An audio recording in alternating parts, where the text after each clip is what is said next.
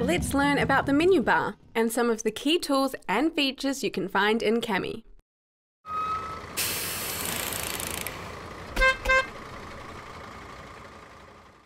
You can check what license your Kami account is on with the license badge, found on the top left-hand side of the menu bar. Edu stands for Education Licenses, Trial stands for those on premium trials, Pro stands for those who are using a Kami license professionally outside of education.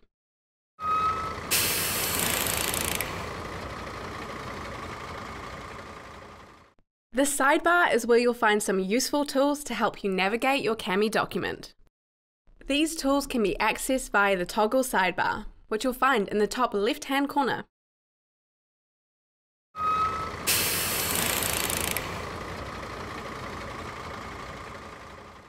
Selecting thumbnails will allow you to quickly see all your pages and jump to any page in your document.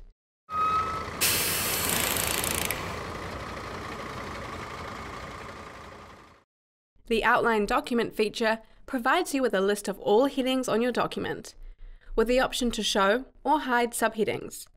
This feature will only appear if your PDF has a table of contents embedded in it.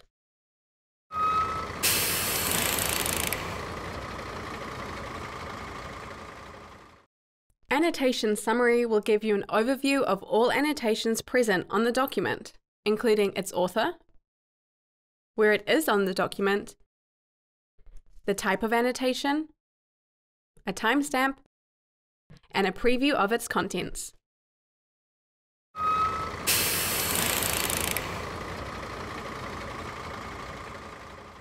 Annotation Bank lets you save almost all types of annotations in file for later use. There are two ways to save annotations. For comment annotations, simply create the annotation whether it be text, voice, or video, then click on the Annotation Bank icon here to save. For other annotations like equations, shapes, drawings, and added media, simply select your annotation with the Select tool, or hover over the annotation to see the button in the mini toolbar, and click to save. You can find all saved annotations in the Annotation Bank, found in the toggle sidebar. Comments that are saved in the Annotation Bank can be accessed through our autocomplete feature. When you create a text comment, type in the first few letters that correspond to the annotation, and Kami will display the selection you can choose from.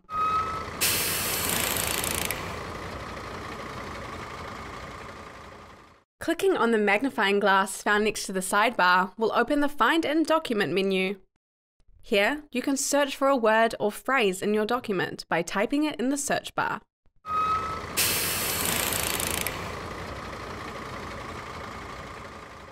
In the center of the menu, you'll see the name of the file you currently have open. You can also rename the file by clicking on it.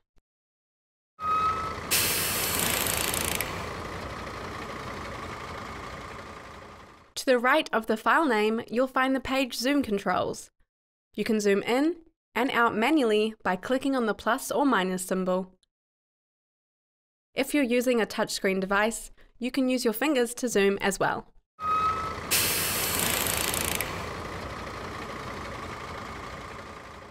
The folder icon next to the zoom controls shows you different locations where you can open a file and a list of recent files you've opened in Kami.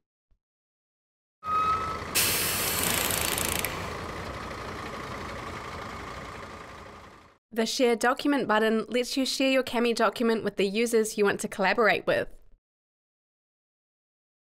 You can restrict access or give viewing and editing permissions to anyone via the link. Collaborators can also make their own copy of a file after they've been given access, provided you have enabled this option. To share a document, copy the link found at the top of the page, send it to your collaborators, and ask them to join you to edit the Kami document. When they click on the link, the document will open in Kami. Remember, if you remove the upload at any time, users who share the file will not be able to access it anymore unless they've made their own individual copy.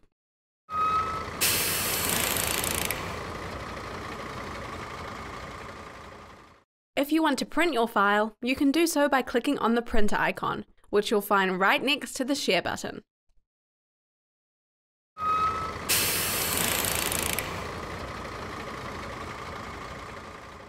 Just to the right of the Print button, you can access your Save settings.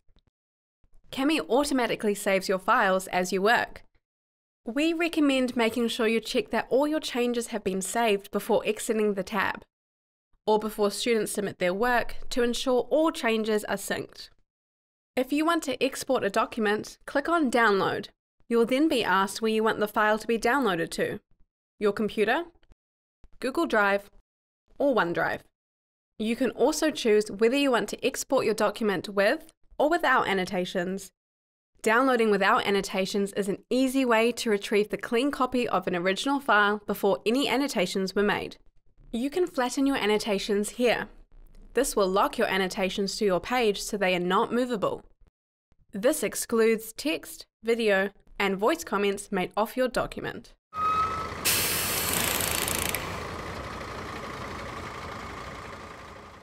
If you find yourself getting stuck with anything, the Help button found on the top right of the screen is the place to go.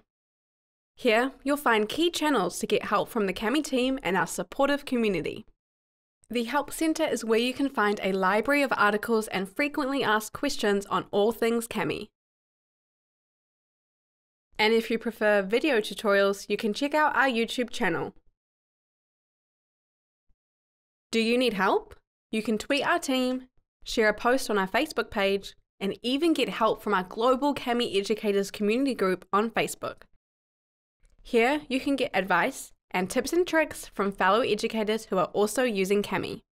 Following us on Instagram means that you can also reach out to our team through this channel. Finally, you can always reach out to our customer success team who will be happy to answer any of your questions. Towards the bottom of the Help menu, you'll find the keyboard shortcuts. This feature enables you to create custom keyboard shortcuts, which makes it easier to access various features or tools quickly. You can also access this feature by pressing Shift followed by the / key.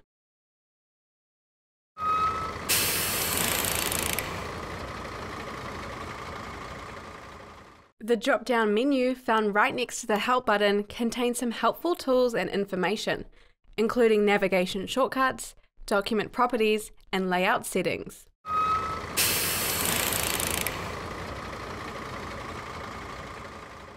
Split and merge is an invaluable feature that enables you to rearrange, add, delete, rotate, combine, or split any documents into multiple separate files. Once you've done making changes, click Export. You'll then have the option to download it to your local storage, open it in Kami, or save it to your Google Drive.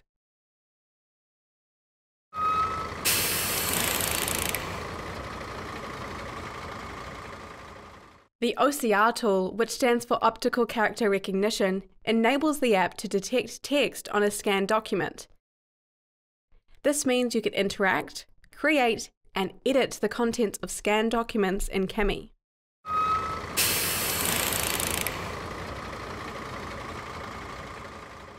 Using the Restore Annotations feature, you can quickly and easily restore all of your deleted annotations whenever you need to.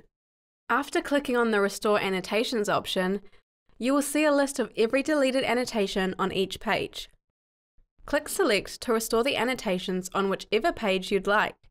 It's worth noting that you can only restore annotations on a page-by-page basis. To restore a single annotation, you'll have to restore the entire page and then delete the rest. If you want to get rid of all annotations, simply click on Delete All Annotations.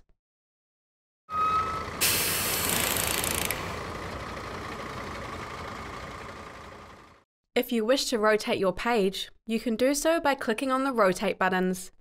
Here, you can rotate your document in 90-degree increments, clockwise and counterclockwise.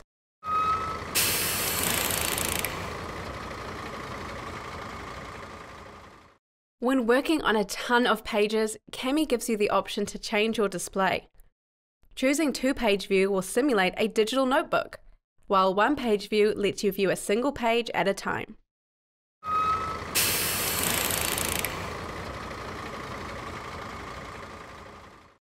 Your profile information can be found in the top right-hand corner of the menu bar. This is where you'll find some of our most less known features. By selecting dark mode, you can change the display for those who prefer a darker screen. This feature is particularly useful for users who are sensitive to blue light and can help reduce eye strain. Settings will display your Kami license details. This is where you can find your account and profile information, general settings, active sessions, and access to turn on and off beta features currently available. License Dashboard can show you general license information and activity, and shows you any Kami licenses that you are listed as an administrator for.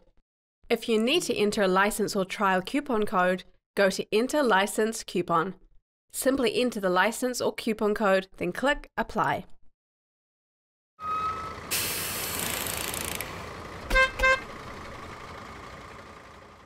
To add pages, go to the bottom of the document and choose from Blank, Lines, Grid, or Music Sheet.